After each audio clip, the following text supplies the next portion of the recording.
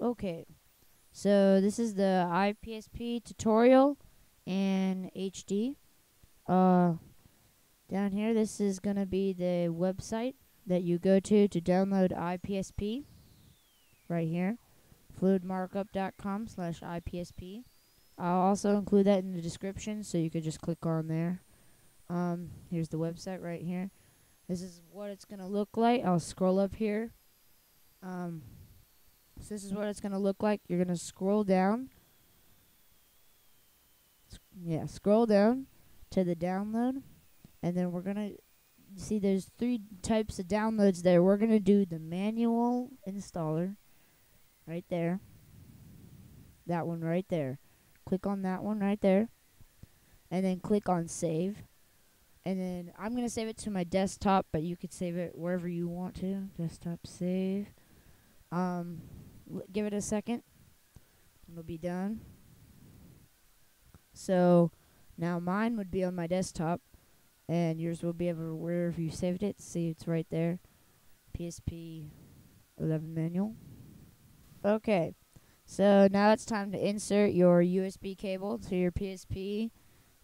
Just flip your PSP up, and you'll see the port up there, and then your USB port on the computer. So plug it into your computer, and then you go to the options menu on your PSP, and then find USB connection to the top, then hit X. Let it do that for a second, and then this is what's going to happen to your computer at the same time that this is happening right now. This right there will come up, and what you're going to do is you're going to click on open with the files, and this is what's inside your PSP. What we're going to use is the folder down there, PSP, and then we're also going to use the common folder. If you don't have the common folder like this, most people, what you have to do is you got to go to new folder and then type common in all caps. COMMON, common. Make that a new folder. Double click it in there. Now what you're going to do is you're going to open up the PSP 11 manual. And then in here you see the 2 folders. We're going to move ipsp into the common folder. Press yes. Give it a little bit to move it real quick.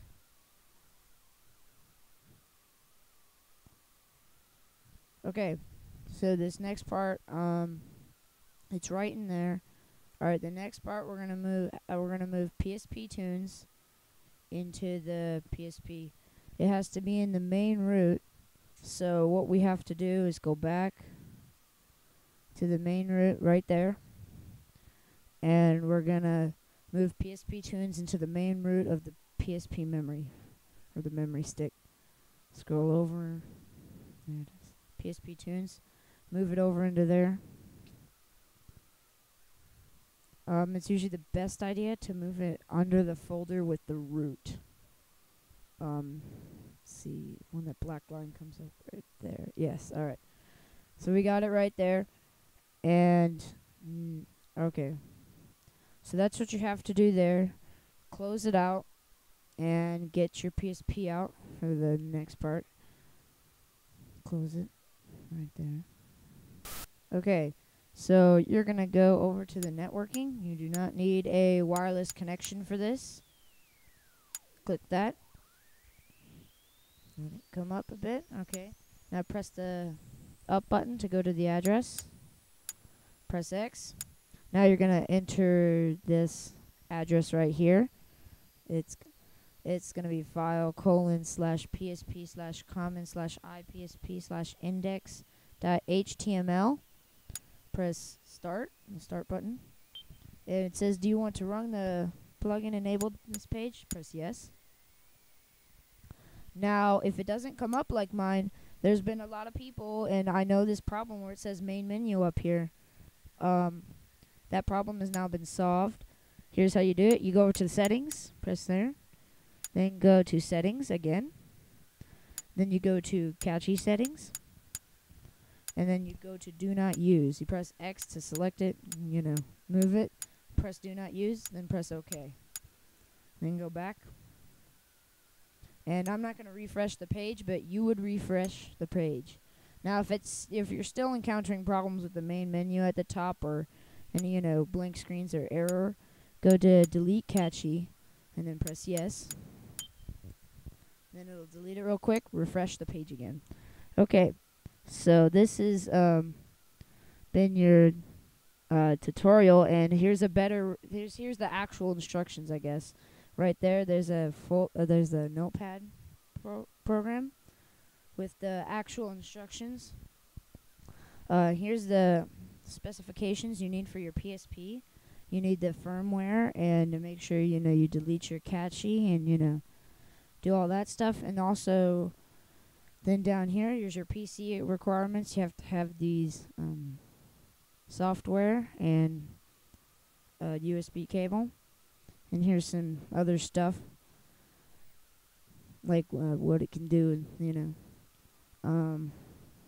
this is full with a lot of stuff in this music. Okay, this I have people have been getting a lot of questions about. Now this music stuff, it was only for you can only download them for very small amounts right here.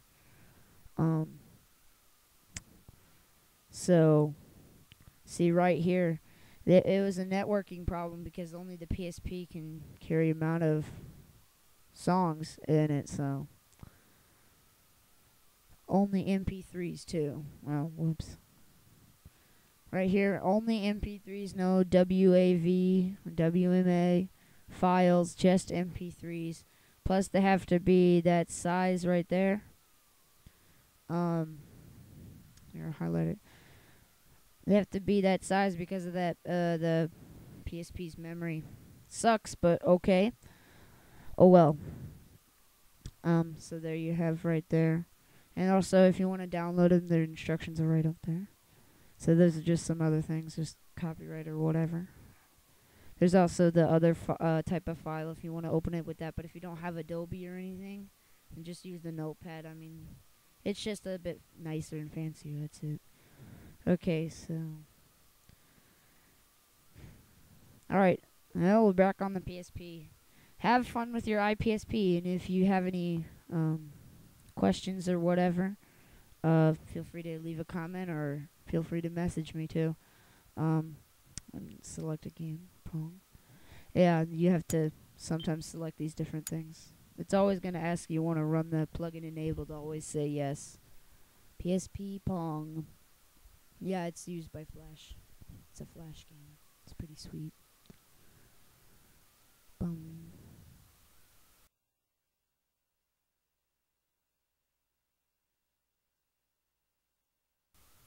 Choose easy play. Zoop. Go away. Watch me whoop the computer. Yeah, boy. Move the analog stick or to move your thing there. That's pretty much all you have to do, and then press X to start it. But there's like a ton of different games that you should have instructions before them, most of them at least. So, like I said before, have fun with your new iPSP. Beat the computer in every game. And have a great time. Thank you.